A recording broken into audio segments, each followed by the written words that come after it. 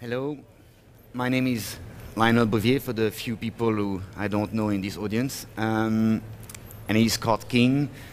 We have a couple of minutes where we wanted to basically start with showing Scott's work, or some works that is more media related than others. And let's say you most likely here know a little bit of his work, is what you could call a double agent, circulating between art and design since the 1990s.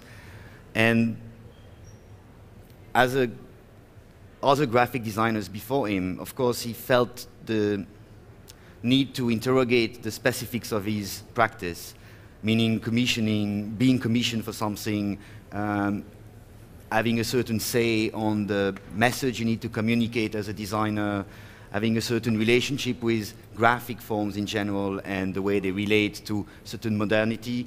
But what he did is kind of basically hijack these means more and more to develop his own practice. And I was fortunate enough to be the publisher of this beautiful book that is the first dedicated to this work, so showing a little bit how he went through becoming an art director for magazines to basically using these magazines or the magazine form as a vehicle for his own work. And that's what he's going to present you with. Hello, everybody. Am I on? I'm turned on.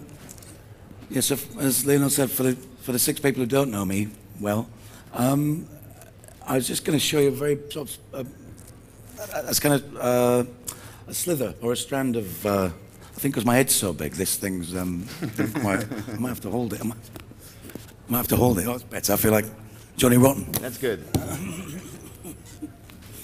So, as I was saying, I was just going to show you kind of a kind of small aspect of what I do, which is kind of essentially related to media things and using the media. I studied graphic design, not fine art, and I went to college in Hull, which is in a small city in the north of England, before the internet. So it was very hard to find out things, what might inspire you, and the library was limited and things like that. But one thing that I saw, which to this day I think is a huge influence, was this particular piece of work called Figurative by Dan Graham, which, for those of you that don't know, is basically just a tool receipt running advertising space that he bought in Harper's Bazaar in 1968. And it struck me as being almost a perfect work of art, because with graphic design I didn't know why I was doing it. I mean, everybody in my year copied things out of books and trying to make trendy graphic design, and I just didn't want to do that. And this, because it's kind of within the media yet a critique of the media, and I guess also because it's not in any way decorative, despite the title, this sort of inspired me quite a lot, really. So what I was going to show you were things that were kind of, in a way, at least to me, directly influenced by that, which in the sense of them being interventionist, I guess. So I was in the graphic design building in Hull. Our college was like 2 miles away from the fine art faculty. Can we just flick? And I'll leave that. Sorry, back again. And this, yeah, sorry, this one. No, sorry, leave it. This space was the fine artists' foyer. These doors were used as a kind of information notice board by the fine artists. They advertised gigs or one-man shows or removal van services or whatever. And I went there one morning and I tore down all these homemade posters that he'd made and stuck up these posters, which if you could just go back again, were supposedly from the college authorities. You see the University of Humberside logo in the bottom. And these posters, as you can see, they said no posters allowed on these doors, and this is not a poster at the bottom. So, can we go to the next one? The fine artists, no, sorry, I think I'm going to sack you. The fine artists are outraged by me doing this because they thought the college authorities had got very heavy and fascist with them and had interfered with their space. So they had a kind of emergency meeting in the canteen, and they tore down these posters in act of revolt. So I went back the next morning, if you put these next, and put these posters up, which says, for the attention of all students, no information allowed in these doors. This is not student information. And these posters stayed up for a week. I think they were so perplexed by this poster that the students didn't bother with that one. You prefer that, Scott? Oh, got even better, wow. You get a real one. Oh. Moving into my Lemmy now. Is it on? Yeah. So I'm showing you this work really because it's because of the interventionist nature of it. For me, when I'd done this, it was, I don't know if I dare say epiphany, but it was really a breakthrough for me because it's very hard to explain 20 years later, but with graphic design, because I was never interested in the kind of decorative nature or really in many ways the purpose of it. For me, having realised that this relationship that I'm still fascinated by between the subject, the medium, and the context in which the work is presented, then you could find an audience and then you could have an effect. This was the first thing I actually did where I realised that what I was doing was communicating, and I had the power to actually communicate what I wanted to do rather than, you know, use an early Macintosh to redesign baked bean packaging or whatever graphic designers were doing. Next. And so from there I made this poster, which I was sort of heavily influenced as a young man by Guy Debord and the situationist ideas. And if you don't know, the essence of the Society of the Spectacle, the book, is about the fact that under capitalism, or Western capitalism, we don't actually do anything, we only spectate. And I sort of read this book and half understood it, but as ever, I took the title and the kind of easy bit. And so I made these posters, I made about 30 of these posters, and I posted them around Hull. And I basically chose a family's name from a telephone directory. And I advertised this family's house as a site for a performance for 2 weeks in summer of 1992. And it came from the fact that when I was walking home every night in Hull, the streets were very long and very straight, and by 6 p.m. you could just see all these families watching television.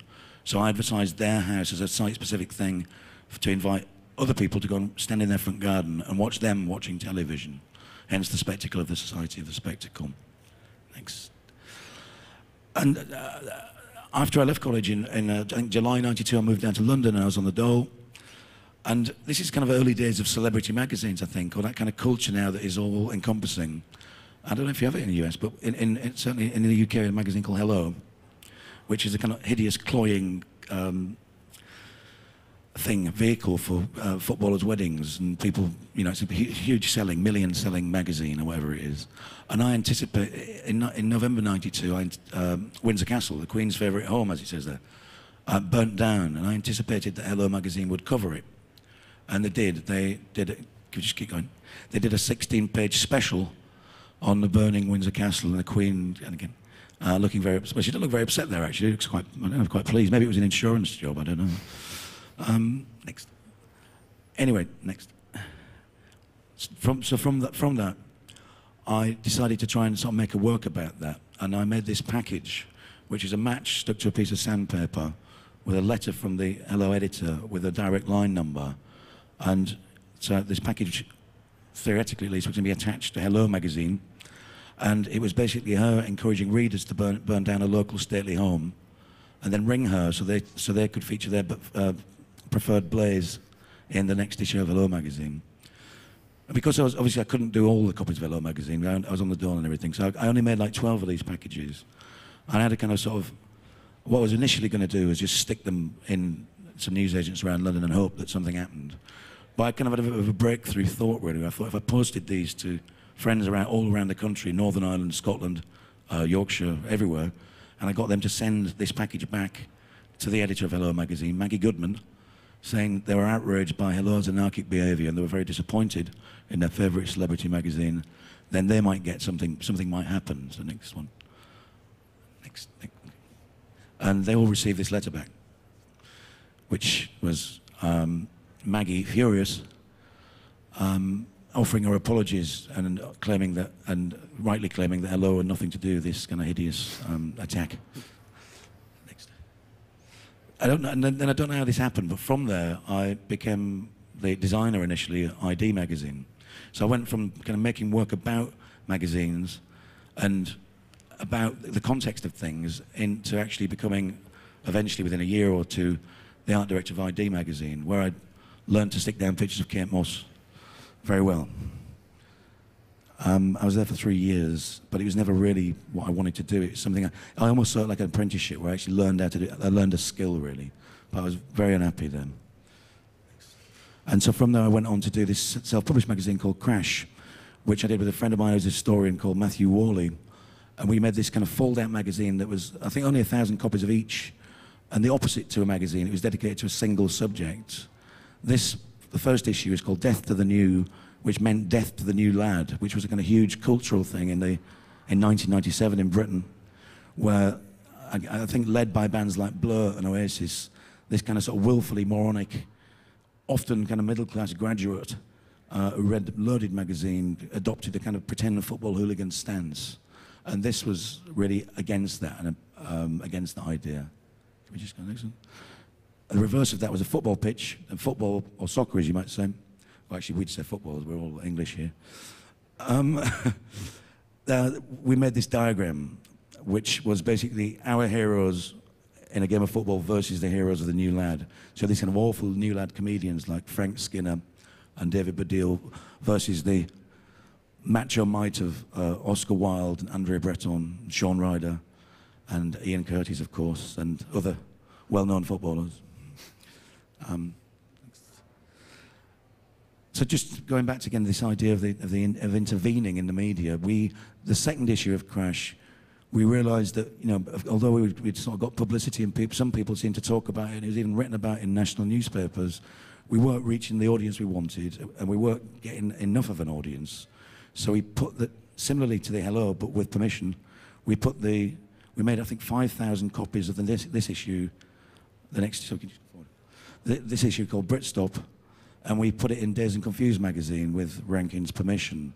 So that was like, in a way that was perfect, but for us, and going back to the Dan Graham figurative in a way, that we were kind of offering a critique of the carrier or the vehicle that we were using to actually get our message across. Biting the hand that feeds you, as someone might have said.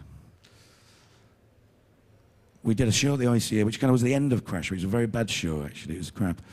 But it did allow us to get out another magazine, which was called Prader-Meinhof, which, if you don't know, the Bader-Meinhof were with German terrorists from the 70s, and we invented this phrase called Prader-Meinhof, which was about radical chic, and it was like a critique of the idea of once meaningful imagery and gestures being used to sell T-shirts and things, and fashion and vodka, etc.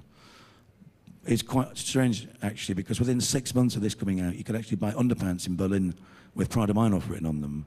So in a way, it's kind of, it went fully circular, this idea that we made a kind of critique of radical chic, and then actually in the fatherland, in the home of the Bader-Meinhof, they were selling our idea to sell using our idea to sell underpants. So to me, that was quite fantastic. To Matt, who believes more in things, it was quite disappointing, but I thought it was brilliant. As I said, the ICA show wasn't great, but it did. In a way, it was good for us because it was because of the media aspect. It allowed us to buy space in style magazines, again, like Days of Confused and The Face and things like that, and really just use the space. So we had this blank space, we could do what we wanted. So we made these adverts to advertise the show. This is a Molotov cocktail made from an Absolute vodka bottle and a Lillet. So this was banned, this one. This wasn't allowed. I think it's some kind of Chanel perfume jammed up the photographer's friend's backside. And of course, also the show allowed us to do this, which was a billboard on the Westway. So really, in a way, the show was pretty much a disaster, but the things around it were really, for me at least, very successful. They allowed us to find a way of getting a message across in the media again, which is something I've always tried to do. Next. This relates back again. This is actually the first artwork I ever made, I think, really. Certainly the first one that was shown in a good gallery. It's for a group show, Robert Prime, which became Magnani, more or less. And this is a combination of two things. It's on the left is the images by Ellen von Umworth of Eva Herzegovina, a fashion shoot from ID, which was the very last thing I did before I was sacked or before I resigned. I'd never know quite what happened. So really, this fashion thing, I was laying out on my desk when I had a huge argument with the boss, and I walked out. So. And that's combined with my sort of diary texts of the time, which is basically me sitting in pubs feeling sorry for myself. So the combination of the two was supposed to be about the kind of spectacular version of Media London and the reality for people like me who are kind of sticking down photocopies of beautiful women. It was about the gap, really, the void between, you know, the media image and expectation and the reality of being badly paid and being miserable. So I was going to lie to you about this. I was going to say it was actually I always intended it to go back into a magazine, but I didn't. It really was a gallery work, and I think in a way works best as a gallery work. I won't read you all the text. You can imagine what they're like. Somehow then the combination of actually me having been the art director at ID and then doing this thing, Crash, led me to be involved with this smaller magazine called Sleaze Nation, which was a magazine I actually really hated, I think. And I kind of had it in my mind that the best thing I could do for society was to get it taken off the shelves. So I kind of kept coming up with these cover ideas that were not at all ironic. So, for example, I wrote this, it absolutely meant it, but it ended up turning out to be an award-winning cover that sold the most they'd ever sold. So it's quite, again, like the Pride of Meinhof thing, it's quite funny with the media. Certainly the aspects of the media I've been involved in, which is the kind of very superficial style end. Almost anything you give to them, if it seems offensive or risque in any way, it becomes incredibly successful. It's quite bizarre.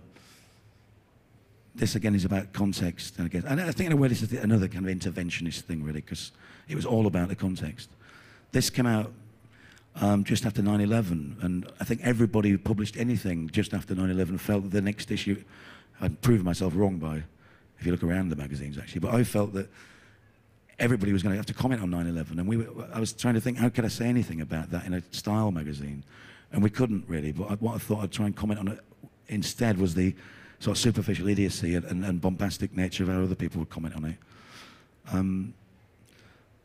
That's that. But by art directing the magazine, again, it kind of allowed me to go full circle, because I had control of the magazine, more or less. I could kind of use it as a vehicle to make my own artworks. And this was a piece called Epidemic, a fashion story, as you can see. And what it was pictures of England football hooligans, often abroad, that I took, press images, and I turned into a fashion story. So the credits at the bottom there read, like, left to right, scuffling England fan wears trainers by Adidas, jeans by Lee, and jacket by Barracuda. So everything is recredited as a fashion story. And then on the right there, on the left, it says wet England fan wears T-shirt by Daily Mirror. On the right, a missile thrown England fan wears shirt by Aquascutum. Bleeding England fan wears shirt by Lacoste. Chanting England fans left to right wear hat by The Sun, shirt by Daily Mirror, shorts by Burberry. Chair throwing England fan wears replica Accrington Stanley T-shirt, Accrington Stanley football shirt, shorts by Next, trainers Stan Smith by Adidas. This was a piece of work I made for a show, PS1 for a show created by Neville Wakefield, and it's called How I'd Sink American Vogue. So again, it was about me kind of fantasizing and theorizing about the media, and really, I suppose in a way that the idea of me being able to sink American Vogue was such a kind of grand fantasy. The idea of me replacing Anna Wintour is so fantastical that I was quite excited by the idea, and I sort of started looking at American Vogue just as this kind of vehicle for utter conservativeness and pomposity and wrongness, I guess, in a way. And I noticed aspects of it. For whatever reason, almost every cover mentions cancer, for example, which is obviously a big seller. I don't know why. And everything is all about numbers, so they have huge numbers. It's like 769 haircuts or whatever it is. So it actually doesn't say 7, they always say 83, but I exaggerated somewhat. So this one is the angry issue. And this contains 769 things that make Scarlett... You're fucking useless. All he talks about money is I'm going to do the control. I'm going to do that. And so this, again, just after the horror of what happened in New Orleans, of course, the American Vogue felt they had to comment on that. So really, this is my first issue as the editor, art director, publisher of American Vogue, where I've got total control. And I start off quite mellow, I think, in a way. I'm obviously quite egotistical, you can see that, and I'm quite maybe particular in what I want to talk about, like the Black Panthers, which I don't think they talk about that much in American Vogue. And as things go on, I get more out of control because I'm in New York in my kind of huge penthouse apartment doing more and more cocaine and drinking all day, and I get more and more out of control. So this is a kind of combination of Guns and Ammo magazine and American Vogue. And I think it mentions cancer, of course. Yeah, can you turn back the clock on bowel cancer? Which I don't think was a real American Vogue line, but it's not dissimilar. But how yoga can change your body and your whole life, that's definitely from American Vogue. Next one. this is trying to show a little bit of social concern because, you know, I've got, even though I'm off my head on drugs and booze, I've got a conscience. And I'd speak to Karl Lagerfeld about cancers. And the Alicia Keys thing is actually a line from American Vogue. Next one. This is a free giveaway. You get one shoe, a plastic court shoe, free for every reader. This was not a big seller, surprisingly, this one. I thought this would be a real sellout, but it didn't really work. So by this time, what I didn't say to you, I should say, these are over a period of a year. So this is, by now I think we're into September. And I'm just, you know, I'm kind of losing my mind, really. It's sort of like Scarface as the editor of American Vogue. I'm going nuts in this sort of horrible, decadent lifestyle that I'm leading. And then next, finally, we kind of end on, you know, where I've totally lost my mind, and this is the final issue before the magazine actually sinks, and I've managed to sink American Vogue. Finally, this is just another intervention which I'm showing you. This was on a site outside Tate Modern, and I was commissioned by the Architecture Foundation in London to do something on this hoarding. And I'd been in Munich a lot, because I did a show there, and everything in Munich was incredible, really. There were these beautiful grand buildings, and every one of them was being cleaned, so they were covered in this, in a one-to-one scale representation of their own facade. So with this, I just tried to kind of tell the truth about what it was. And that's what I try and do, tell the truth. So that's it. Thank you. Thank you. So you prepared another lecture when we discussed, which will be a silent lecture. Yeah, we have a next. I'm happy you didn't, but we will run it now on the wall when we talk. Can you explain why you call it a silent lecture and how it functions? Because it includes a lot of your new work with these quotes and these series of texts that you make. Well, in a way, if I was really honest, I have to be honest now, Salon. In a way, it's a vehicle for these quotes. But also, it's an old idea. It's an old crash idea, actually, where we did a thing called Bovier, which was a kind of our interpretation of inner London suburbia. This idea that these people came from the home counties and worked in media London and just recreated this kind of hideous monoculture for themselves, which we called urburbia as opposed to suburbia. So it's an urban suburbia. This one is more vague. It's purely about the idea of a silence lecture. In a way, I was thinking maybe I could show this and not have to speak, and then I'd be much happier. So I don't know. I think in a way, without being pompous about it, I guess, you know, if anybody who's looking at this has got their own lecture going in their mind, if you associate the images or associate them to the quotes, then your interpretation is going to be different to the next person's. So I was quite interested in that aspect of it as well. And how did you organize the montage for this one? Because there's a lot of, can you hear me? Okay. Because there's a lot of new concern in your work. Like, I mean, new concerns. I mean, in a way that there are these figures from history and culture and art, even, because there's a lot of Anish Kapoor in the last quote, that you raise as, I don't know, like possible new targets for you. Oh, new targets, yeah. Well, it's just about, really, I think the insanity of that, really, the state of Britain and the state of the economy and the state of my bank account. And then the idea that then Anish Kapoor and his pals are making these kind of increasingly monstrously sized sculptures, and worse, they're making them in the most depressed areas of Britain, which we kind of come to, I think, in a minute. It's just about the insanity of that, really, which is the comparison with Hitler and his Germania ambition, you know. Mm-hmm. And you made your own version of a monumental sculpture that you proposed for. Here she is. It's just a pylon made out of matchsticks.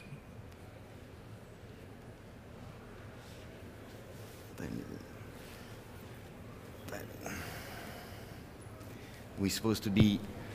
Oh, we should finish? Yeah, kind of. I think we need 2 minutes. But we brought Scott's new book, if you want to have a look at the book and get him signed this book, which is his first monograph. I think there's a second little book that maybe you want to say something about that is more an artist publication, the Anxiety and Depression. Oh, yeah, well, yeah, Anxiety and Depression is like a fake, it's like a fake self-help book, really, about drinking too much. So it's kind of, and in a way, that's also a vehicle for short stories and ideas that they're bound together by this idea, you know, this idea of helping oneself by reading a pamphlet, and somehow you'll be cured. So that's what that one's about. Thank you, Scott. Thank you. Thank you for coming.